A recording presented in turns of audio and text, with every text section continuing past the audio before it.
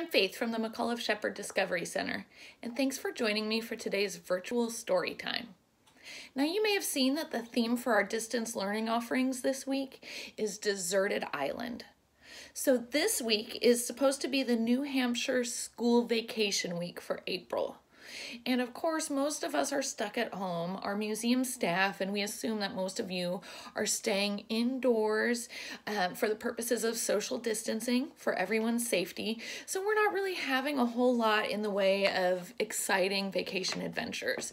However, we decided to focus our distance learning offerings this week around the idea of what if you did have a wild vacation adventure? What if you did find yourself on a deserted island? What would you do? How would you survive? How might you find your way home? So please check our offerings on starhop.com/blog. This week for Vacation Week, we have had lessons and activities about creating a solar oven to make your own food or to heat your own food, about how to use solar power to clean your water, how to make your own compass to get your bearings, to find your way around, and how to use all 5 of your senses to experience and appreciate nature. So today's story will touch a little bit on the themes of navigation and wayfinding. And again, that's something that Mirka talked about in her post on how to make a DIY compass, is the concept of navigation, right? And if you found yourself on an island and you really wanted to get home, navigation would be at the heart of that. So we're going to touch a little bit on the theme of navigation and wayfinding today, but instead of using a compass, we're going to use an asterism in the sky. Now, an asterism is the name for a group of stars that's not quite as formal as a constellation. So it's a group of stars. It might look like something, but it's not formally a constellation. So we are going to read about, I'd say, one of the most famous asterisms today.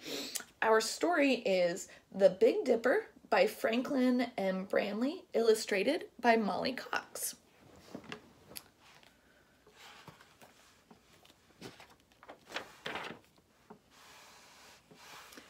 The Big Dipper.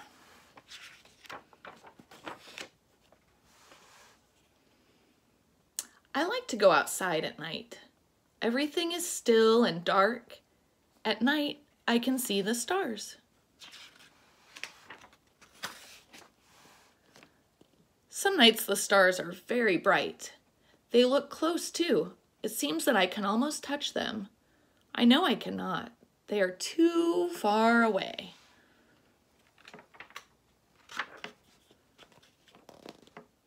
My father and I look at the stars. We look at them in summer and in winter. They are not always the same.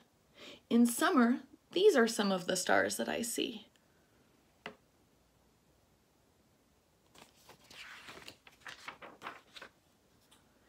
In winter, I see these stars. But there are some stars that I can see both in summer and in winter. I can see the Big Dipper almost every night if the sky is clear. Long ago, people drank water from dippers. The dipper in the sky looks like a water dipper. It has a bent handle and it has a bowl. There are 3 stars in the handle of the dipper. There are 4 stars in the bowl. I use a compass to help me find the dipper. A compass points to the north. I hold a compass in my hand. Then I look in the direction that the compass needle points. I can see the Big Dipper in summer and in winter. On summer nights, the Big Dipper looks like this. See, the handle's up and the bowl's down here at the bottom. On winter nights, it looks like this. That's the opposite. The handle's at the bottom and the bowl is up here on top.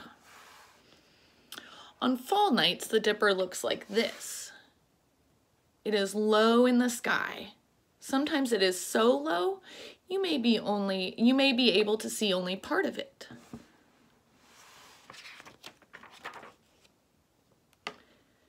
These are the names of the 7 stars in the Big Dipper. The 2 stars at the end of the bowl are called the pointer stars. They point to Polaris, the North Star. Now I'm going to try and read the names of these stars, and these are difficult words for me, but I'm going to give it a shot, okay? They're Alkaid, Mizar, Alioth, Migres, Ficta, Dubi, and Merak. When you look at the Big Dipper in the night sky, imagine a dotted line going from one star at the end of the bowl to the other one. Imagine that the dotted line goes all the way to the North Star. So we're looking at these two stars here, Merak and Dubi. Those are the pointer stars. We draw an imaginary line from this star to that star and keep going until we hit Polaris. The North Star, let's see here. The North Star is a very important star. Sailors and other travelers use it to help them find their way. When they sail toward it, they are going north. If they sail away from it, they are going south. To go west, sailors keep the North Star to the right of them. To go east, they keep the North Star to the left. There is also a Little Dipper. The North Star is the first star in the handle of the Little Dipper. The Little Dipper has 7 stars too. Whenever I see the Big Dipper, I can find the Little Dipper. So again, here's the Big Dipper.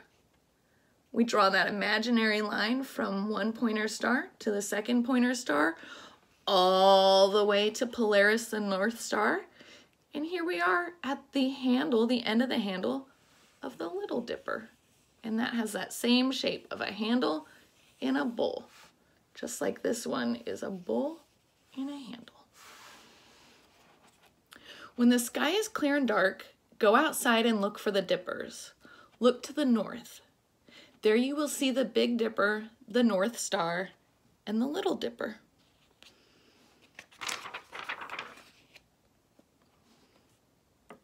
Long ago, people imagined that the Big Dipper was part of a big bear.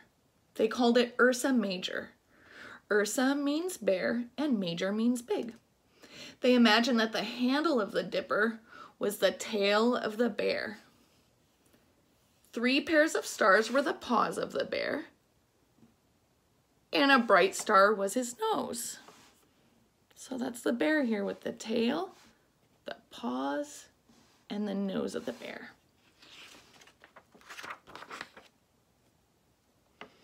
Sometimes I think I can see the tail of the bear. I make believe that I can see its head, the nose, and the 4 feet. See that picture?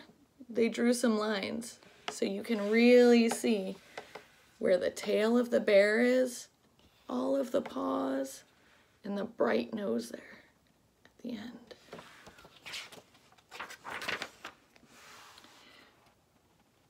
People of long ago thought that the Little Dipper was part of a little bear.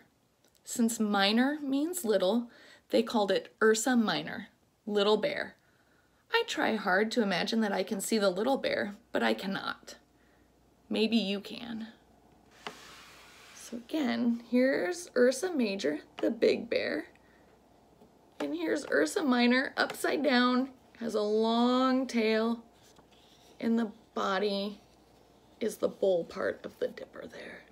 That's Ursa Major and Ursa Minor, the Big Dipper and the Little Dipper. Some night when it is still and dark, take a friend outside. Show him or her how to find the Big Dipper, the Little Dipper, and the North Star. See if he or she can imagine that they see the big bear. Maybe they'll even be able to see the little bear. And that's the end of our story today. Again, thank you so much for joining me. I hope you're enjoying all of our offerings for April School Vacation Week. And remember that we have more stories and activities coming up for you daily, Monday through Friday at starhop.com/blog. We'll see you next time. Bye-bye.